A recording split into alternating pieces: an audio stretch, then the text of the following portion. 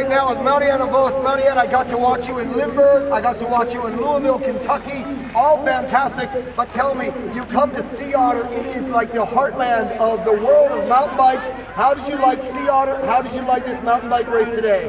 Well, I arrived yesterday here after Flash Wallon, and my teammate just said, well, this is a short race, so do it, and it did great. And yeah, first few laps I was struggling a bit, but then I got into the rhythm, and it's really amazing. Great atmosphere. So let me get this straight. On Wednesday you raced Flash Wallon, then you come here. How much sleep did you get before you were able to race today?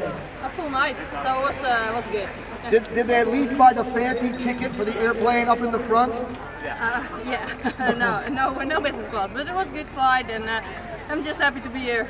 I got to ask you real quick, just mountain bikes, what is your ambition for the mountain bike? Would you like to be world champion in the fat tires?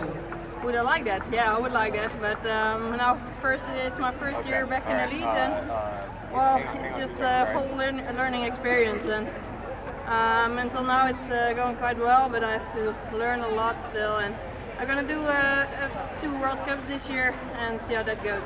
Fantastic. Marianne, I know the people at Giant, we want you to go business class from now on. Give this woman a good plane ticket. Back to you, Larry Longo. Ask you know, normally a short track race goes from 20 guys to 10 guys to 5 guys. That group got bigger and bigger and bigger like a storm cloud. What was it tactically like? I said at one moment, I said, we haven't mentioned Kabush yet. That might be a good thing. Did you just keep your nose out of the wind for most of it? Yeah, I think it's just experience and patience. Definitely tactical. You just had to be positioned for a few key corners. That sand trip was a killer. But you know, just such an iconic finish here. It feels great for the Scots Rocks to start off another win. It's great to see everyone here at Sea Otter, and great event to start the weekend. Boy, I got to ask you, a real international field. You know, you don't get to see all these guys all the time. Did you have trouble picking a strong horse, knowing which move to go with? They were all so good.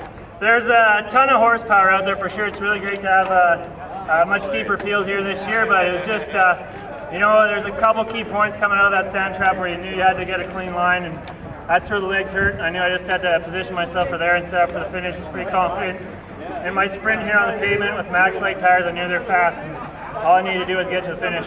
Hey, quick technical question. Wasn't a whole lot of bumps out there. Did you lock out the suspension today? Yeah, with Fox I have the ICD. It's just a little switch, so every time I'm standing up accelerating, lock on it out to get the max power down, and it's definitely helped in the sprint.